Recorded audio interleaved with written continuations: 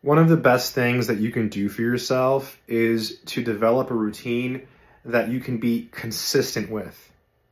Again, develop a routine that you can be consistent with. Because if you are trying to study math, or you are trying to get in shape or learn physics, anything in this world, if you just go out there and you give it 100% every single day, what's going to happen is you're going to burn out. So you need to be consistent in a way that allows you to keep doing it. So for example, let's say you're trying to learn math and you're thinking, oh, I'm going to study 5 hours a day. That's probably not going to work. I'm not saying you can't do it, but start with a smaller goal, right? Baby steps, maybe 30 minutes a day, maybe an hour a day, but do it in a way that allows you to be consistent, because consistency is like a superpower. The more you do a thing on a regular basis, whatever it is, the better you become. Trust me, it works. Stay strong, my friends.